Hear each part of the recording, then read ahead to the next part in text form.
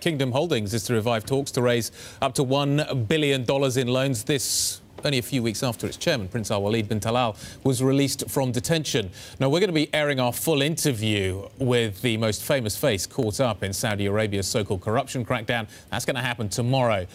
But here's a little teaser of that exclusive interview. I am for the anti-corruption that took place in Saudi Arabia. Now, unfortunately, I was added to that group, but fortunately, I'm out of it right now, and life is back to normal. So I'm not the person who's going to come and say, you know, I forgive, I forgive, but I don't forget. I say I forgive and I forget at the same time also. Joining us now from Riyadh, Bloomberg's Erik Schatzker. Erik, obviously, the other participant in that conversation. Erik, kind of give us the skinny. What do we learn during that interview? It must have been a fascinating conversation. Guy, it certainly was. As you're aware, I've known Prince Al-Waleed for almost a decade, so I approached this interview with both anticipation and trepidation. What would he be like? The man spent 83 days in confinement at the Ritz-Carlton. He is, as you're aware, among the most fascinating people in the Middle East. He's the richest man in Saudi Arabia, in fact, in the region.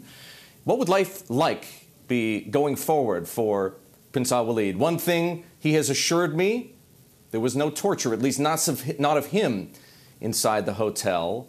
And another thing, there's an agreement between him and the Saudi government, the details of which you'll learn in tomorrow's interview. But I can report, Guy, that he is, for all intents and purposes, back to his old self. He's as energetic, as engaged, as intense, I should say, and you know that having seen our conversations before, as I've ever known him to be.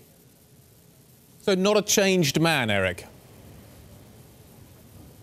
Not in my experience, Guy. Clearly, there are many questions that remain to be answered. What was life like for him inside the Ritz-Carlton?